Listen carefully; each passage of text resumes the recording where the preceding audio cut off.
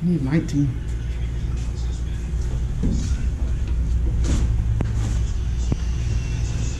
I'll make your hands move your head. I'm gonna be in and out. Okay. Gonna try and explain this for YouTube. We're testing this versus red Scotch-Brite. I did a little test panel. I'm gonna resand this back down. But you can still see whenever you spray the VHT paint, you can still kind of see the lines and scratches in the transmission from that.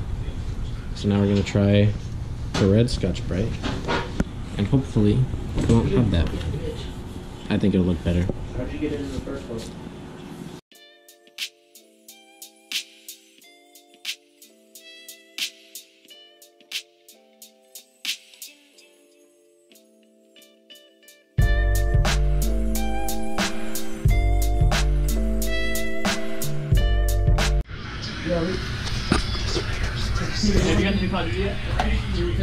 We played together.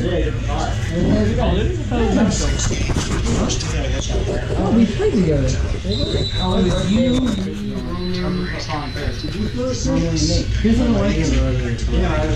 We played Search and Destroy all night and never won a single fucking game. I can play that. When we played Call of Duty? Oh yeah, that shit sucks. I still gotta win those fucking search scans. I can save that. Now Steven can play with us on Call of Duty now. Now Steven can play. You know that? I want to see. I do too. Jordan, the only thing, okay, you know what blows my mind now? Is that, okay, don't take this the wrong way, but the way Jordan talks about how he plays, the only way he beats people is by running around like a little bitch. sponsored by I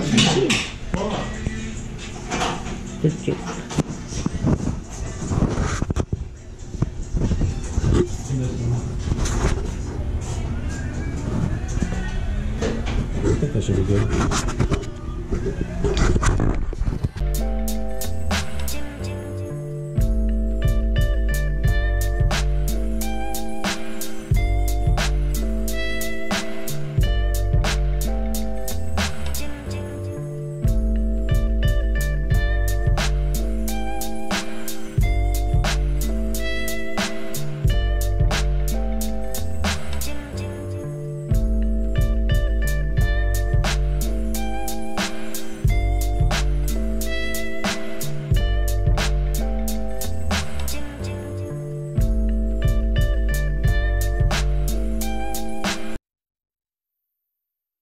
VHT engine enamel. This was, what color was this? It was universal aluminum. They had cast aluminum and universal aluminum. I wasn't sure which one to get, so I ended up just going with the universal aluminum. So it might be a little bit shinier than the other cast aluminum, or more white color, I don't know, more bright. I can't really tell.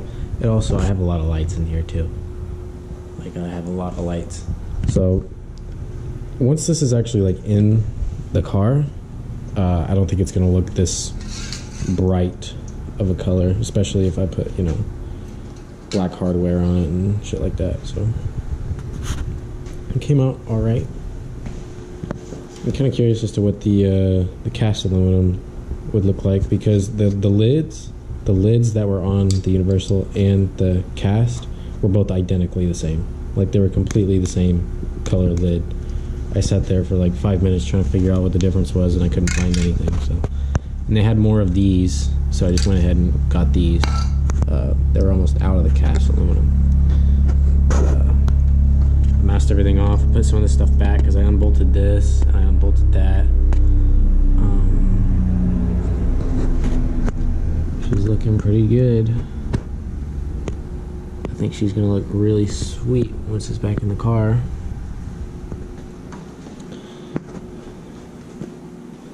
It's all motor. Up next, we're gonna be painting this bitch. As you can tell, it's a little dirty. So that's gonna be next. Alright, so I missed my package for the motor mounts and the traction bar, so I had to sign for it. But they should be coming in tomorrow. But until then, right now I'm going to start removing all the spot welds and stuff like that. I'm going to start drilling these out of stuff that we're not going to use. This mount we are not going to be using. I'm going to be like removing stuff like this, that, you know, like stuff like these little tabs and shit. Basically just going to be drilling all those out. And what I'm using these drill bits from Harbor Freight. This one, you can spin these around. You can use it and then flip it around when it gets old. As you can see, I knocked a tooth off that one right there, so I flipped it around. I was using this on the actual inside of the car, but now I'm going to start doing it on the engine bay. And these aren't very reliable, so anytime you're using those, I would say get you some extra. I went to Harbor Freight today, picked up 2 more.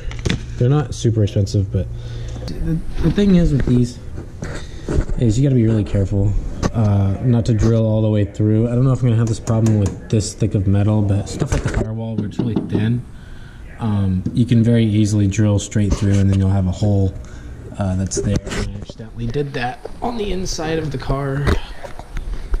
I don't have enough light back here, but I accidentally did that on the inside of the car. There was some bracket back there, and I ended up drilling a hole right here. So I kind of want to fill that. I might weld that shut, but yeah, learn from your mistakes. But there was a bunch of, you know, like brackets, like for the spare tire and stuff like that, just kind of like sitting around. I went ahead and got one of those. I actually did that a while back. So this is what I'm going to talk about being careful not to drill all the way through, because you see how it drills. I whacked it with a center punch right there. And you have to cut through this first layer of metal, but not into the second one. And it's going to leave you with is just a little circle right there. It's kind of hard, especially with these angles. It's just kind of hard to really just run it straight, because I'm kind of bumping up against this.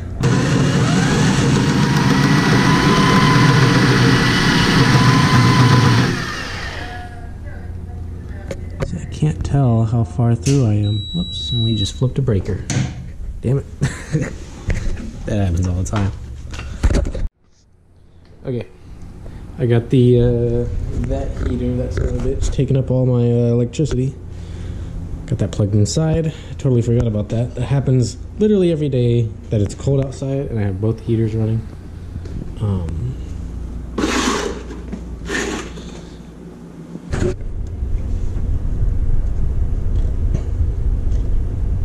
You can see it wiggle.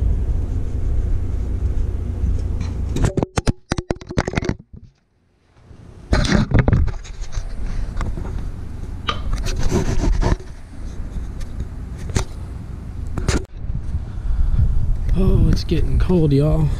It's another day working on the CRX. The motor mounts came in today.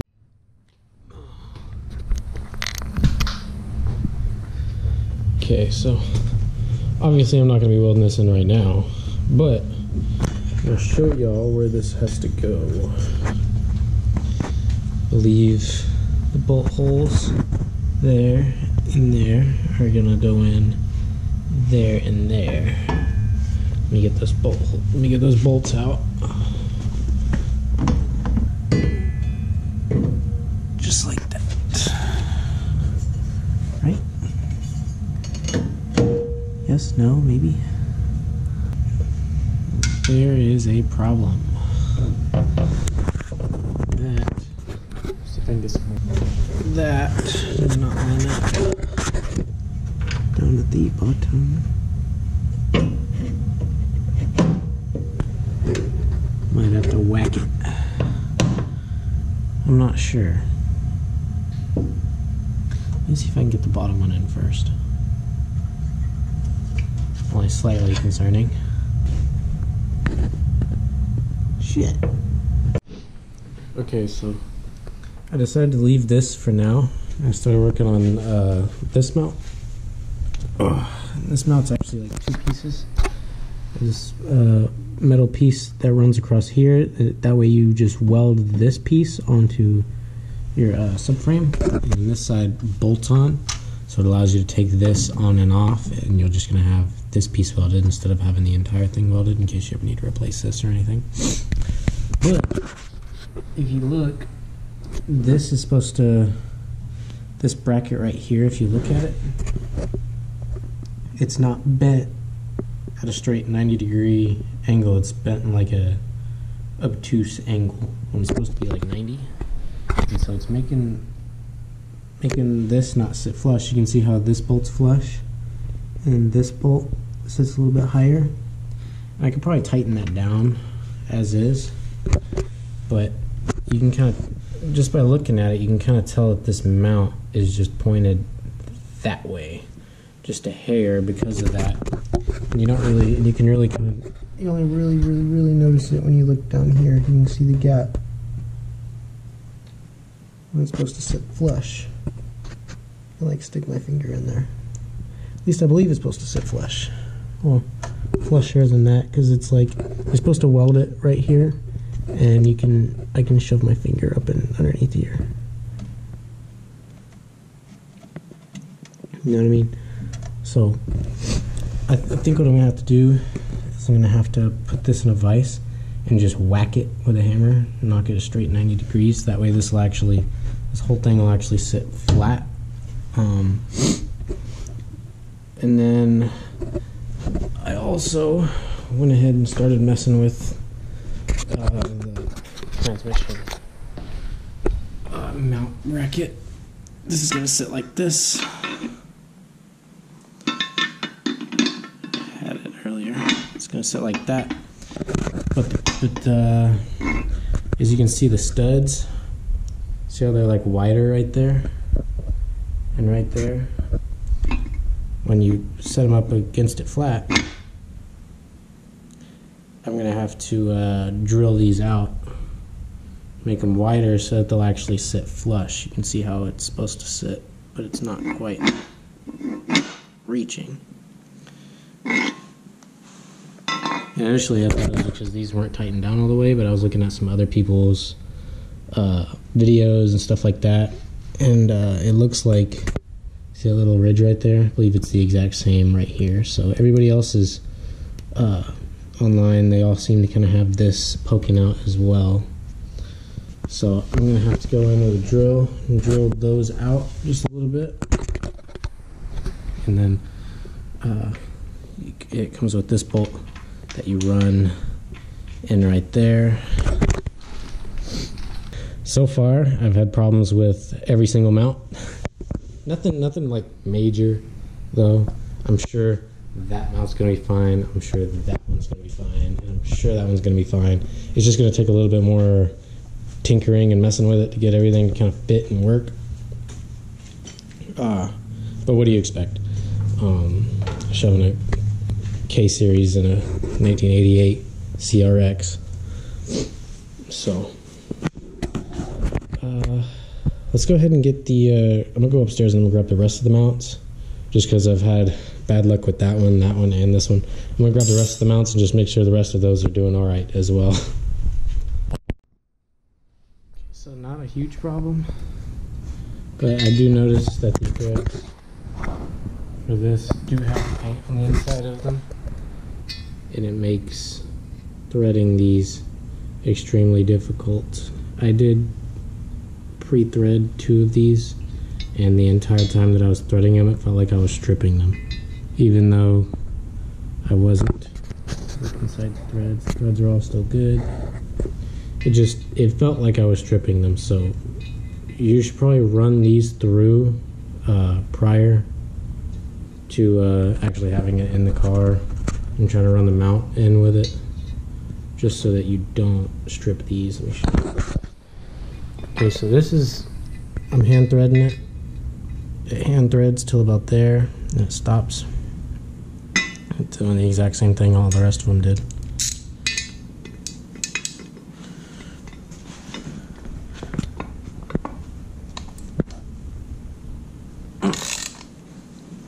Wish I had impact tools right now, but all my shit's at work. I'm doing this in my garage.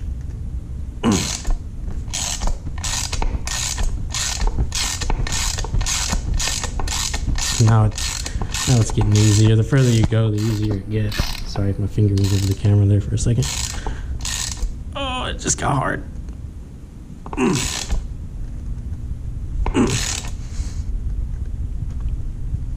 God damn it, I feel like I'm stripping this shit.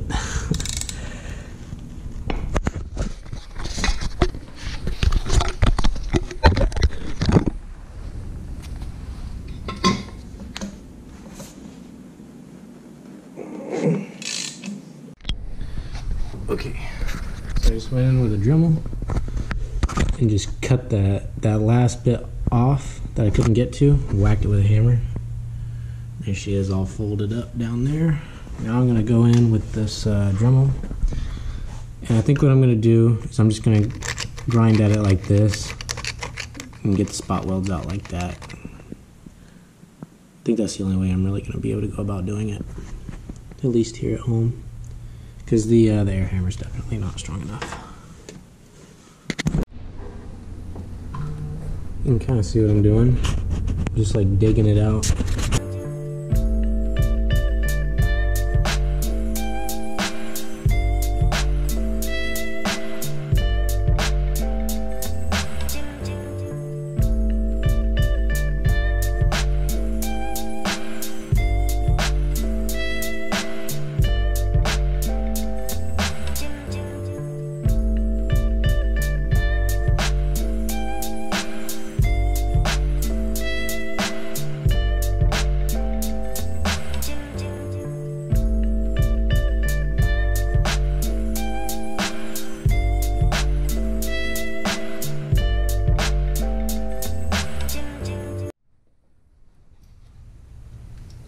You can still see some of the corrosion. I'm not sure if I should keep on grinding or what. Might hit it with some like rust, special like rust treatment and stuff. Went ahead and grinded down some of the stuff that was sticking out on the firewall. She's looking good.